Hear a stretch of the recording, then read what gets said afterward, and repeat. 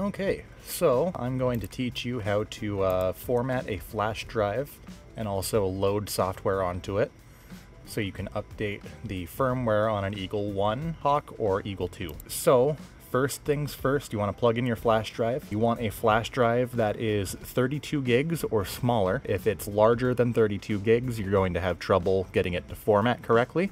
So just make sure it's 32 gigs or smaller. Watkins recommends SanDisk as a brand, which is what I'm using right now. So how you want to start is you want to start by opening up your file manager and going to this PC.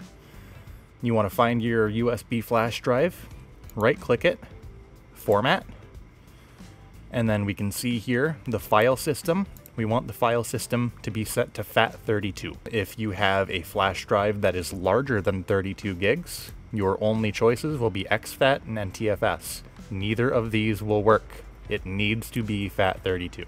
You can name it whatever you want. The label will not affect performance. It'll just affect how it shows up in your operating system.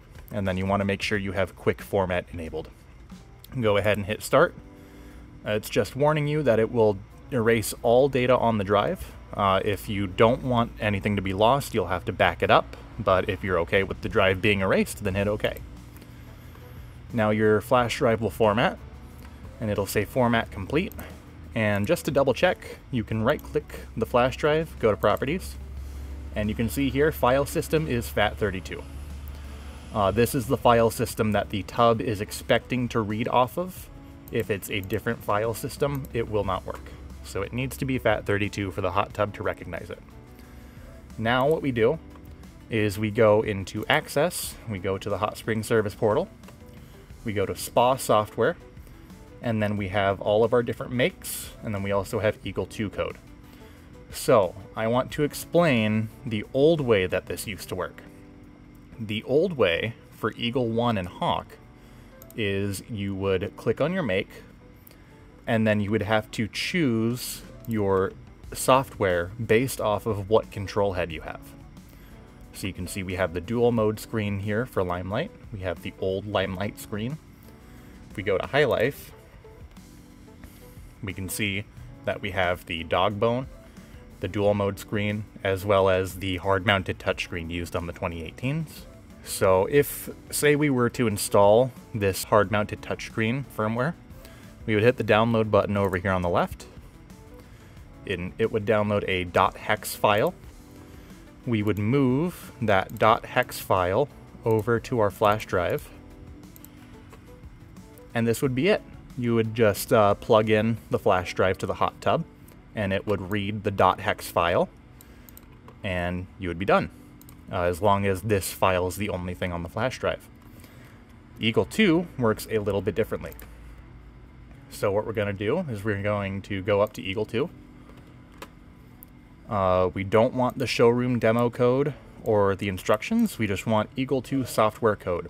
And as of recording this, the latest version is May 2024. We're going to download that. And it blocked a pop-up. We're going to download that. And it's going to send us a zip file. Now this zip file is not the firmware file that we need to install. We actually need to do something with this zip file first. What we do is we cut the zip file, throw it over on our flash drive. We want to make sure that this zip file is the only thing on our flash drive. We want to right click the zip file, extract all, and then hit extract.